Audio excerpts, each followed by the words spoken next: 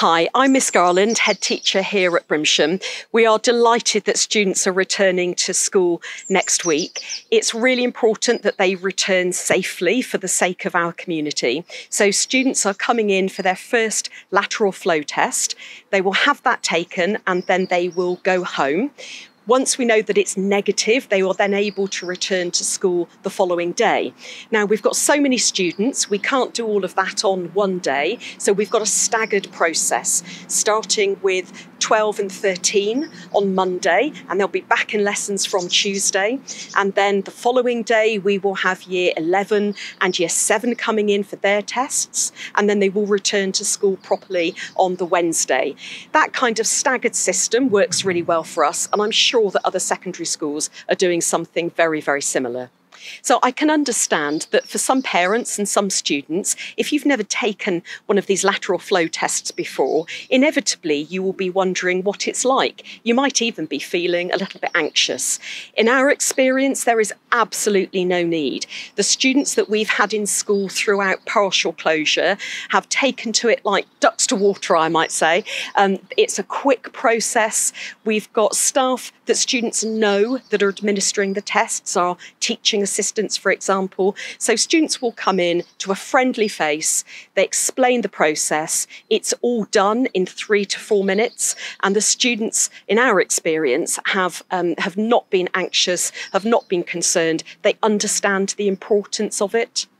So you locate the tonsils at the back of your throat and you swab once either side, and then you take the swab and then you put it up your nose for like 10 seconds. And then once you've done that, you then hand the swab over to the teacher or the person who's in PPE helping you. And then they put it into a little test tube and then snap the end off, and then you can close it up. And then within like around 30 minutes, you usually get your results. The more we take the test, the more then we know, especially within our bubbles, then we can locate who's seen who, and then we can narrow it down to who's had COVID and not. And it helps people out knowing, so then obviously we can help the whole community. At first I was a bit nervous, but when I got there, the teacher was really helpful and there was pictures on how to do it, so I knew what to do and it wasn't as bad as I thought it would be. Yeah, it's not as bad as it sounds. I mean, the test is pretty straightforward. They tell you what to do and stuff like that. Yeah, I think it's alright to do a test. It's not as bad as it seems.